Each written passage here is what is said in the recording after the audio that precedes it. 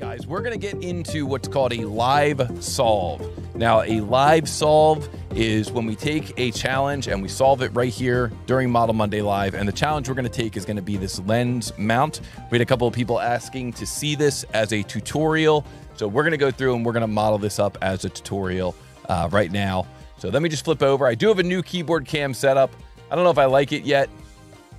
We're going to see. We're going to see how it goes, but at least you'll sort of be able to see my keystrokes. Mainly you'll see when I'm using the S key or when I'm using the control key.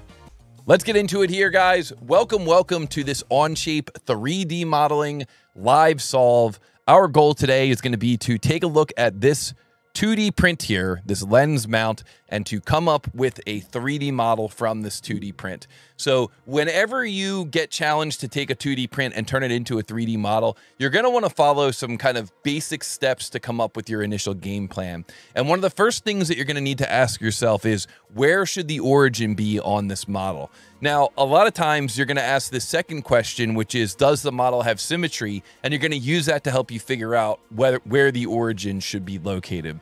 So in this case, this model does have symmetry. Whenever we have these lines here that say CL, SYM, that's indicating that the model has symmetry. So in this case, the model has symmetry going across this line here and going across this line here. And that tells me that the origin should probably be located right at the center of that crosshair. If you're not really sure how to decide, it just takes practice. You just got to practice. But this is a good kind of fundamental step that you can take. You can get in here and look for areas where there's symmetry and locate the origin at the crosshair of that symmetry. Now, the other tool you can use to justify where the origin should be is, are there a lot of dimensions that all seem to be coming from the same place? And in the case of this dimension, this dimension, this dimension, these are all coming from the same place. They're all coming from kind of the base of this part. So I think that a good place for the origin would be maybe this location right here. So now we know where the origin is going to be, and that lets us move on to our next question, which is, what should the very first feature for this model be? And again, not knowing anything else about how this part is going to be used, how it's going to fit into an assembly, a lot of times we base that decision on where is the footprint of the part? How is the part going to sit on the table or on the device that it's mounting to? And in the case of this part, it's going to sit on this face here. So I think that my very first feature is probably going to be this extrusion for this kind of trapezoidal shape down here.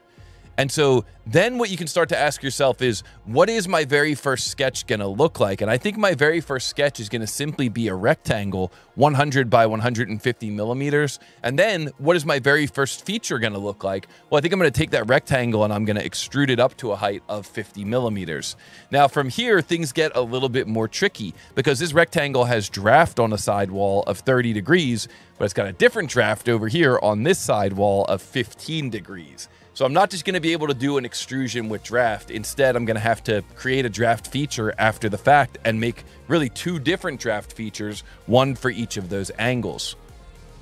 So now I've got that kind of base shape created. And the next thing you're going to ask yourself when you're planning out your models is, what are my next few features going to look like?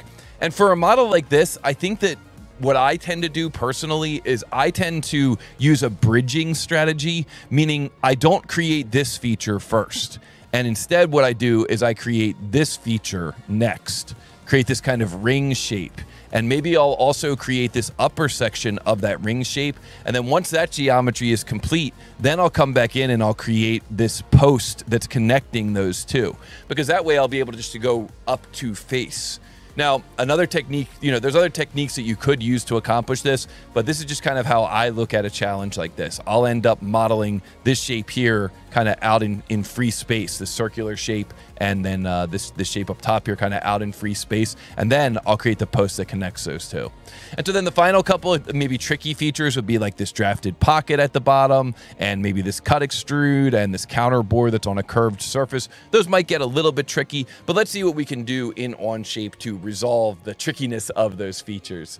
So now, like I said, before you actually start doing any 3D CAD, you want to kind of come up with a game plan. Now, I'm going to take this geometry, I'm going to move it over here to my second screen so that I can see all the dimensions that I'm going to need. And then I'm going to jump into Onshape and try to create that model. So I'm going to say create document. I'll call this 24-06-11-lens mount. in case anybody wants to look at this model while I'm creating it or wants to look at it after the fact. We'll call that lens mount. And now I'm going to start out top plane. I'm going to press S on my keyboard to bring up my S key menu in Onshape. Launch the sketch command. I'm going to press N to get normal 2.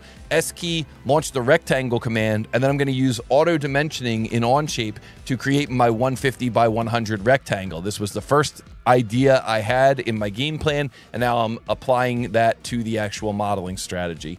So now I'm going to take that rectangle, S key, extrude, and I'm going to use tab, tab, tab to get to the height of this rectangle, 50, enter, enter, and now that rectangle has been extruded. Now I'm going to pick this bottom face here and launch the draft command, and I'll use tab, tab, tab again, and I'm going to say this is going to be at 15 degrees, and then the faces that are going to get the draft are going to be this face and this face. Now you can see that that draft is going outward. That's not what I want, so I click this button here, opposite direction, and now the draft is going inward. And now I'm going to hold Shift, Enter, and when I hold Shift Enter here, it finishes the draft, but it takes me right back into the draft command again. So now I can pick this face, and then for my entities to draft, I can choose this face and this face, reverse the direction, and make those 30. Enter, enter, and there we go. We now have constructed that kind of foundational base for this design. So now I'm going to go front plane, begin a sketch, orient my view, and I'm going to create a sketch here. Maybe I'll start out with a line that starts at the origin, and I'll press Q. That changes that line to construction, because that way I can just type in 200 for the height. And now I can press the S key, jump into circle, and I can create a circle here with a diameter of 155, enter, and then I can create a second circle. And for this one, here's a little trick that not everybody knows about in Onshape. If you S key smart dimension and you pick between 2 concentric circles, then Onshape just gives you the wall thickness. And that's actually exactly what we want from this drawing. So we're going to make that 20 and enter. And there we go. That takes care of that feature. And now we're ready to take that and extrude it. So S key extrude, and I'm going to press tab, tab, tab to get down to the extrude depth. That extrude depth is going to be 60, enter. And then I'm going to press tab, tab, tab to get down to symmetric. And I'm going to press the space bar. Now, when you choose symmetric, what it does is it takes that 60 and it just moves your sketch plane to the middle of that 60. So it's not like it's doing 120, like 60 on each side. It's just doing 60 on from the middle. It's like a mid-plane extrusion. So I'm going to hit the green check mark. That finishes that feature. And now I need to create this kind of tombstone or the slot shape up top. So I think what I'll do is I'll pick this plane down here at the very bottom of the model, S key, plane, and I'm going to create a new plane here. So tab, tab. This new plane is going to be at 290, enter, enter. Now I've got a new plane there that I can sketch on to create the geometry for that kind of slotted shape. Now we could do this with a slot if we knew what the dimension was between the different arcs, but since we don't, it might make more sense to just click here, move across, click here, move back without clicking anything, move around. That puts us into a tangent arc. Click here, move over. Now we want this line to be exactly vertical to this point up here. So without clicking anything, I'll just put my point over, or I'll put my mouse over this point. And now you see what Onshape does is it picks up on that location. And so I can click again, move my mouse away, come back, hold my mouse here, don't click anything, just hold your mouse there, and that puts you into a tangent arc, and then you can close off that shape. And that workflow of learning how to construct a slot like that using a line and kind of jumping into the tangent arc command, that workflow is going to save you so much time if you learn how to do it efficiently. So now, practice it, practice that workflow. So now what I'm going to do is I'm going to come in here and I'm going to begin a line, and I'm going to press Q and just make that construction line that goes from point to point. Hit escape, pick this point, pick this line, and then Shift M is the shortcut to add a midpoint relationship. Shift M to make that midpoint. So now that I've got that midpoint, I can just S key, jump into my dimension command here. And in my dimension command, I'm going to say that this distance here is 40. And I'm going to say that the distance from this arc across to this arc here is 70. And then we're going to extrude that. So extrude, and this is going to go up to a face. So up to face, and it's going to go up to this face here. And that finishes that command. And now I'm going to create the post that comes up from the bottom here. So pick this face, S key, begin a sketch, S key again, create a circle here right at that origin. That's going to be 37 millimeters, S key extrude, and this is going to go up to face. I'm kind of increasing the pace a little bit here just because we're going to end up running out of time. This is going to be an add and a merge with all. And so there we go. And now on this top face here, I'm going to begin a sketch, and I'm going to S key. And for this one, really what I could do if I wanted to is I could just start out right away with the hole that runs through the very bottom of the part. So that hole has a diameter of 18. And then I could just take that hole, whoops. Looks like I picked up on a relationship by accident there. Maybe this tangency relationship. There we go. Let's try that again. So now we could take that hole at 18, S key, extrude, remove, through all, and check mark. Super chat train 2. Thank you very much, Aaron C. Very much appreciated. Very, very much appreciated. So now I'm going to pick this face here, begin to sketch. So now I've got that hole going through all, and now I could create a larger diameter here. This is going to be a larger diameter of 30. And then I could just create a rectangle here, just a center point rectangle. It just needs to kind of go out beyond the extent of the model. So this center point rectangle has a width of 10 for that slot, and then like maybe 120 for the overall width. And now I can take that geometry and I can do an extrude, and that's going to be a cut extrude, and that's going to go maybe it's going to go blind, or maybe it's going to go, you know, up to a face. We could probably do either one, but I'll just do it blind here and kind of bring it into the middle.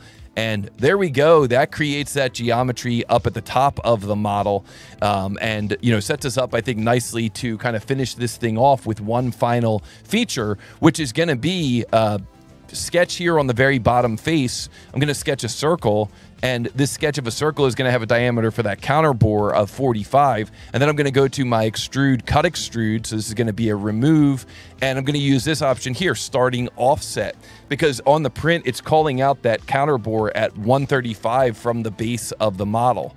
So we can see here that what we're going to end up with is that cut extrude, not starting down here at the base, but starting here and then extruding up. And then again, I could just make this blind, or maybe go like up to, you know, I could probably go up to a vertex and show that earlier sketch when I created the circle there. That would probably be my constant reference that I would go to in a scenario like this.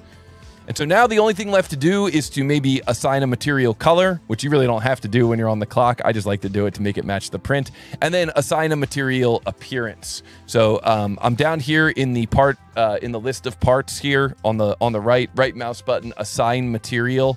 And then the material library that I'm using is the custom tootalltoby library. We do have a video about this on the Onshape channel, how to create this custom tootalltoby library. So this one is going to be ABS, and we're going to hit the green check mark. And then down here in the lower right, we can choose mass properties, and we can choose this part. And we can see that we're coming up with a mass here of 1097. And that is not correct. I actually remember what the correct answer is, but I also just noticed that I forgot this final rectangle cut. So S key, center rectangle, whoopsie, forgot a cut there. And that one is going to be at 100 by 65, S key, extrude, remove. This is going to go up to a depth of 15 millimeters, and it's going to utilize a draft, and that draft angle is going to be 45 degrees. There we go. Let's do our mass properties again. And now we're coming up with a mass of 1035. And so is that correct? Let's find out. So we go over here to our live solve window. But 1035 is the correct mass for that one. And I hope that helps anybody who was trying to come up with the correct answer and work through that challenge using Onshape, or really using any CAD system. Because like we showed in the beginning, there's kind of a standard game plan that you follow when you're trying to decide how to go from a 2D print to a 3D model. So if you guys enjoy that, be sure to like, be sure to subscribe, and that's going to do it. Oh, you know what happened here? I got backed up.